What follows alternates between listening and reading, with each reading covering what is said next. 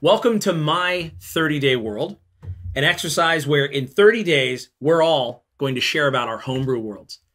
Our homebrew world of Dragongrin is what we're going to be talking about today.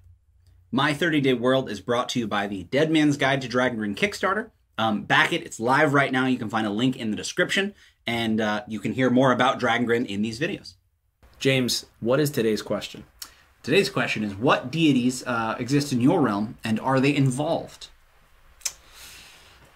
In Dragongrin, what do you say? So I say that in Dragongrin we came up with a really clever way to not have to detail every god. No, but in all seriousness, we did for a long time the Dragongrin kind of struggle with, oh, well, what pantheon do we want to use? Do we want to come up with a bunch? Sure. Do we want to use whatever? But we landed on this other idea that a sort of a common trope in a lot of fantasy worlds is that the gods just like straight talk to people and act through people and are very clear, and especially sort of in contrast to our world, it's like, no, that guy definitely exists. Like, you can't fault someone for worshiping him. He was here yesterday. Like, dude showed up. Right.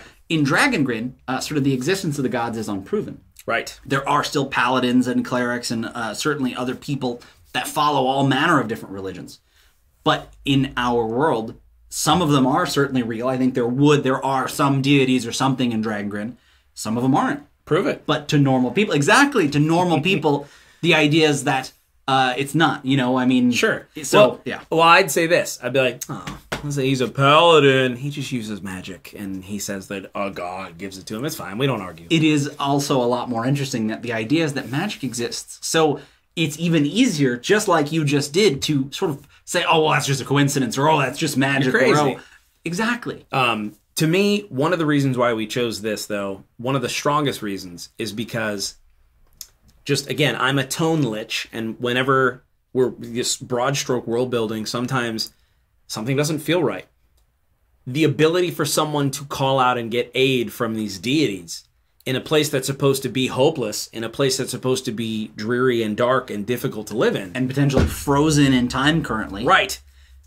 It is outside of the tone. It didn't make sense. So for the deities to not be involved or to be absent, it made way more sense because it created a sense of sort of hopelessness in the people. Exactly. Or A Dead Man's Guide to Dragongrin, our campaign setting book, is live now on Kickstarter. We would love for you to consider backing the project and bring it to life. We also want you to be involved in the My 30-Day World project. Not only does this allow us to tell you and everybody else about our world, but it allows you to do the same. But on whatever social media channel you're on, just tag it with the My 30-Day World hashtag. Participate. You don't need to worry about doing all of them. Skip a couple days. Pick the ones you want to do. Don't limit yourself. It could be a tweet, a Facebook post. It could be a blog post, a video, a live stream. Whatever way you want to participate, participate. Build your world and share it with us. Thanks so much.